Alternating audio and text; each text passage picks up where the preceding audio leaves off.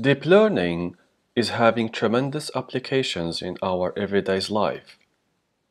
It is spanning several industries and disrupting all major global businesses. A non-exhaustive list of these major applications includes image classification, email classification, e-commerce, online search, online video recommendations, and social media such as advertising, auto-tagging, video and image capture. The applications of deep learning are vital for more serious industries, including medical imaging and disease diagnostics. In finance, for example, activities like stock trading, portfolio management, risk and credit analysis all rely on deep learning. Speech recognition and smart grammar correctors are part of our daily activities.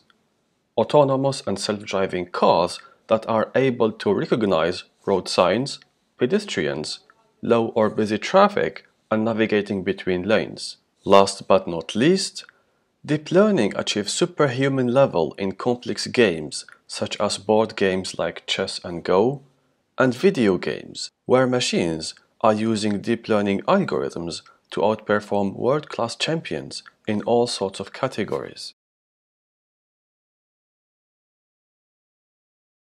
At the heart of deep learning lays the concept of classification. In layman terms, classification is a procedure to separate data into different classes based on their distinguished characteristics. From the previous applications of deep learning we have shown, we can really boil down most of the major applications of deep learning to a classification problem. In image classification, for instance, we may encounter a classification problem to distinguish between cat versus dog pictures. Face recognition involves classifying faces based on their emotions, such as happy versus sad faces. In self-driving vehicles, one of the tasks will be, for example, to watch for the presence or no of pedestrians in the lane. Also, in medical imaging, one of the most obvious applications is recognizing and classifying tumors as benign or malignant. Another example is online shopping and recommender systems. We can classify items as interesting or not for users based on their previous purchases. Thus, in the context of deep learning, classification is the act of creating precise borders between data clusters based on their different classes. An analogy can be made with geography, where borders separate different countries. These borders can be viewed as different classes in the dataset. In this case, the dataset is a map. Classes are separated due to their different characteristics.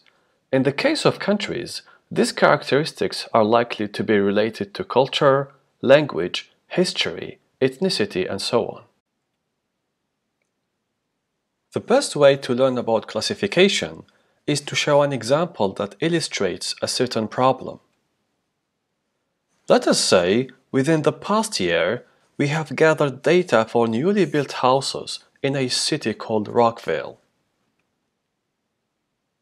The following table shows us information about the new built houses. The first column shows the price of the houses in multiples of 100K US dollars. The second column shows the location of the houses from the city center in kilometers. The third column tells us if a given house was sold or not within a year from its construction. Equipped with this data, a real estate agent working on the housing market of Rockville, called Jane, wants to know the following. Given its price and location, how likely a new built house is to be sold within a year? Why does Jane want to know that?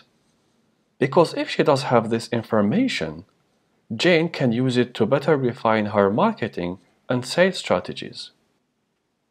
So what does Jane do? She draws the data from the previous table of last year showing the newly built houses. She plots the data using the house prices for one axis and the distance from the city center for the other axis. Then, she labels the sold and unsold houses with blue and red dots respectively. At this stage, Jane observes that she is able to draw a straight line separating the two data clusters representing sold and unsold houses. Seeing that the data is split into two clusters, Jane concludes that data points below the line represent houses that are likely to be sold within a year after they are built. At the same time, the data points above the line represent houses that are not likely to be sold within a year after they are built. From this basic analysis, Jane concludes the following for her market study. New built houses that are close to the city center and relatively underpriced will sell faster compared to houses far from the city center and relatively expensive. The example of the housing market in Rockville is known as two-dimensional binary classification. In binary classification, data are separated into two distinct classes. The dimensions of the data is based on the number of input known to us.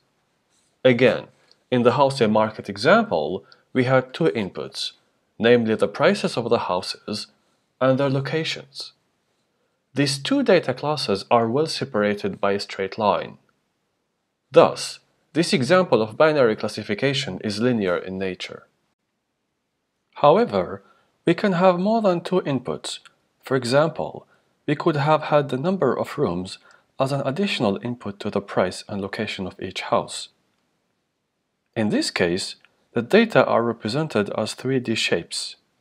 In the case of the housing market example, the three axes of the graph will represent the price, the location, and the number of rooms. The separation between the two classes in the data is no longer a straight line, but rather a 2D plane. Besides binary classification with linear borders, non-linear borders separating the different classes are also a possibility. These two graphical representations show a situation like this. An S-shaped curve separates the two classes in the left side graph, while a circular border lies in between the two classes in the right side graph. Binary classification, linear or non-linear, is the most basic form of classification problems. When dealing with classes in datasets, there can be way more than two types of classes in the data we are dealing with. Instead of outcomes such as sold and unsold houses, one can think of classification problems involving more than two outcomes, such as labeling animals in pictures. Do we see a cat, a dog, a hamster, or a fox? If we assume a 2D classification problem still, the different classes in our dataset can be represented as the following graph. One can note a rich structure with highly nonlinear boundaries separating the many different classes. In reality, classifications in deep learning is way more complex than the presented examples. Datasets are rarely 2 or 3 columns, rather in the hundreds or even thousands of columns. As such, data classes can live in much higher dimensions with highly nonlinear boundaries. Thus, the true essence of deep learning is to build algorithms specifically designed to find the best borders possible between these classes for big datasets. Now, the billion-dollar question: how do we find these borders? This is exactly what we will show in this series of videos about the fundamentals of deep learning, so stay tuned for the upcoming videos.